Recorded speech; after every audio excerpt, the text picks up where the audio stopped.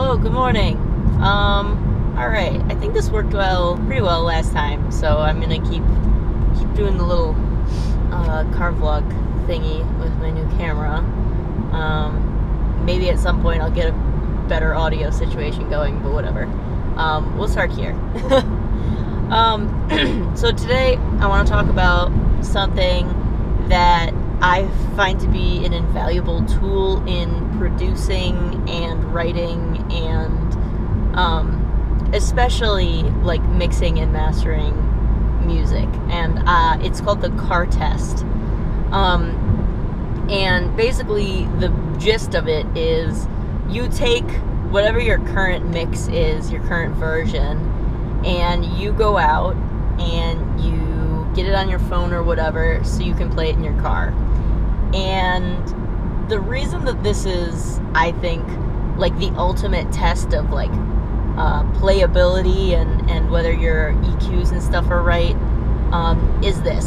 So when you're in the studio, you have the ideal setup, basically. So you have your like nice speakers, you have them in, hopefully like a pretty good room, and so you're doing this under ideal conditions, and then you get out in the world, and sometimes that mix, even though it sounds great in the studio, doesn't necessarily translate to the real world that well.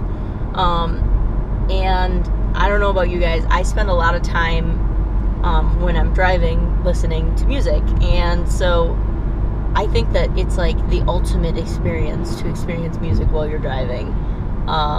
But maybe that's just like the American car exceptionality in me. But yeah, I think like one of the big things that I do when I'm recording is I make sure that I'm running off versions and listening to them in the car.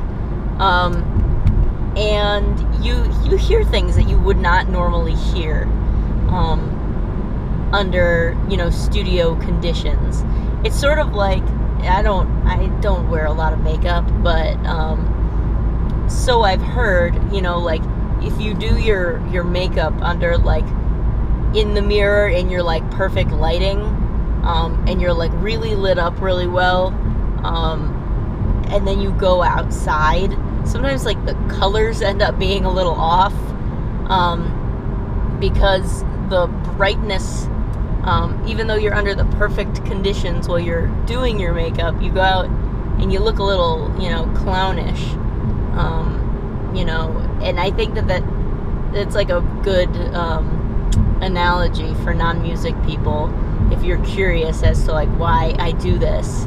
And yeah, so when you get back to the studio, you hear these things in the car, and you can go back and like tweak things. I've found that it's never like the world's biggest deal.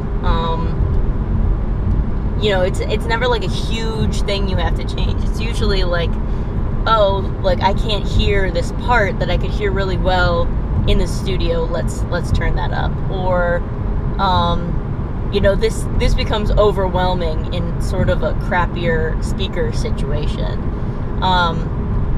Like my car has like a halfway decent system,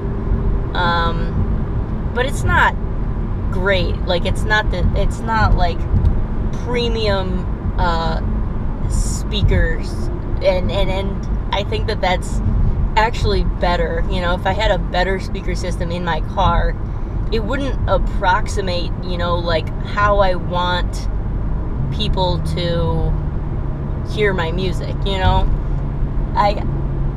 I don't necessarily want people, I don't want people who have the most expensive headphones and the most expensive speaker setups to sit perfectly still and listen to my music and like judge it for its production value in that way.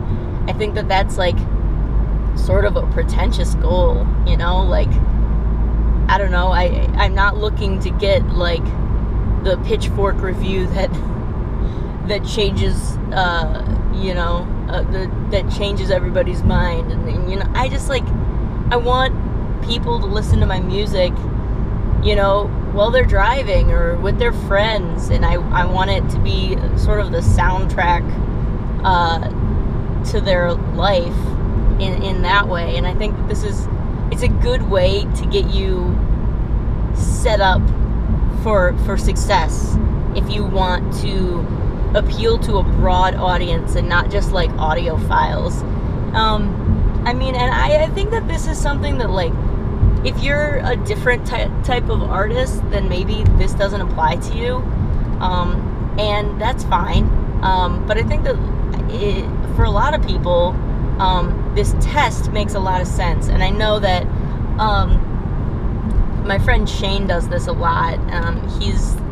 He engineers pretty much everything I do, and he does this with the mixes too. So I know that I have more than one critical ear doing this, and Shane's like a really talented guy, so that makes me feel very validated that this is a good system. But yeah, I just wanted to hop in and do a quick little video about the car test and why I think that it's something that if you're writing, producing, mixing, mastering songs, that you should be considering doing, because I think that it really does kind of step up your game and make it more accessible to more people. And I think for probably 80% of artists, that's what you're going for, is broadening your audience in some way.